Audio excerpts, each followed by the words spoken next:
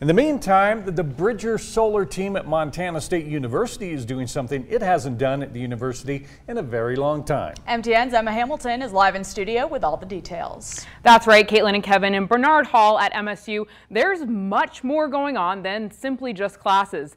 It's been a work in progress since the September of 2017, but the dreams of these engineering students are finally coming to life as they finish building a solar car. I've actually ran into the whole team back in the 90s. Actually met the professor that ran the team. I got some parts from him and some advice. And one of the things he wanted to see was the team go on, and I really wanted to show him that. Allery had dreams of building a solar car and bringing a club to campus back in 2017. And with the interest of his classmates, that dream came true. This car here is one of the most environmentally friendly cars out there.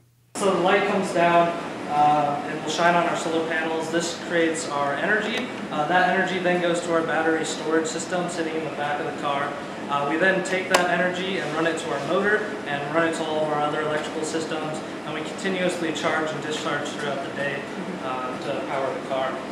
Once complete, the car will be registered in the state of Montana and have all of your typical car features. It's not ready to drive quite yet, and I don't know if these guys really trust me to drive this, but once it's done, it'll be about 350 pounds. The team has also been able to simulate various scenarios on the computer to protect its driver. Sure that whoever we put inside of this car will stay safe in the event of an accident, and that's a really cool thing that I get to do because it's real life. So there is possibilities of this car being a crash or some part failing, and we want to design it and build it so that we can minimize risk of injury or something worse than that. This summer, the team is racing in Austin, Texas at an international competition, something that's been a goal for quite some time. To see this thing, rolling around, going around under its own power, and just to see all of these designs that we've been working with and all the weekends spent in the shop coming to fruition and turning into what we wanted it to is pretty incredible.